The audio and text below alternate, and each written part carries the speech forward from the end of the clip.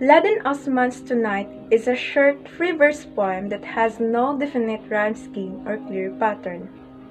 The poem focuses on the exceptionally unsubstantial meaning within the narrator's life. But that straightforwardness is very misdirecting since more is being secured inside the poem's lines than the physical happenings.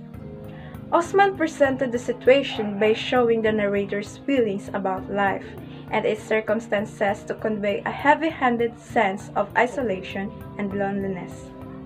In subsequent stanzas, the particulars of her isolation will be expanded on, but the briefness of the first one paves the way for her general feeling of loneliness in the world.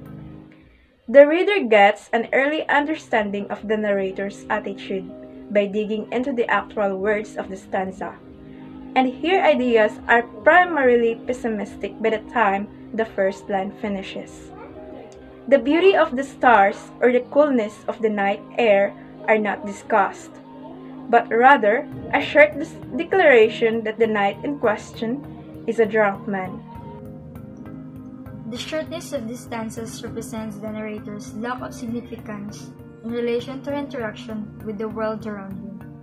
In the first word of the stanza, the narrator described the knight as a drunk man, which generates a picture to the readers before any particular details.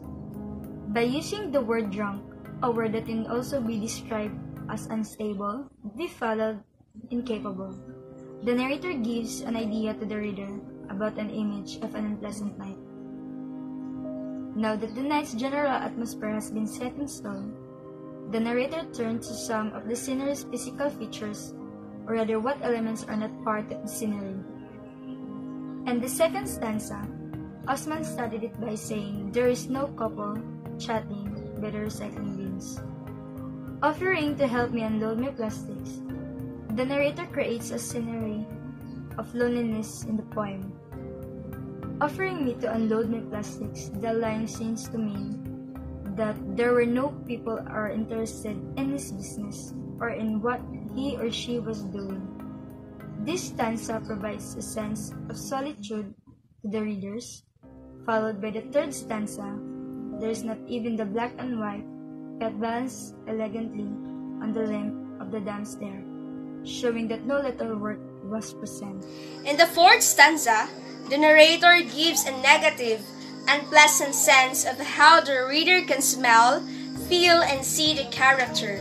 There is only the smell of sorbet, sweat, and the color of my shirt.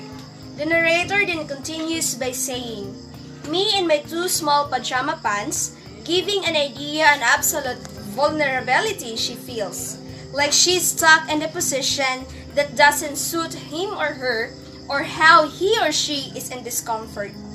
In the last lines of the poem, I look to see if there is someone drinking on the balcony. The narrator hoped to find a company. Since the beginning of the poem, it has been clear that the narrator is lonely and unstable, and I tell myself I will wave, with the hope of finding someone. The narrator anticipates for some help or basic gesture of kindness.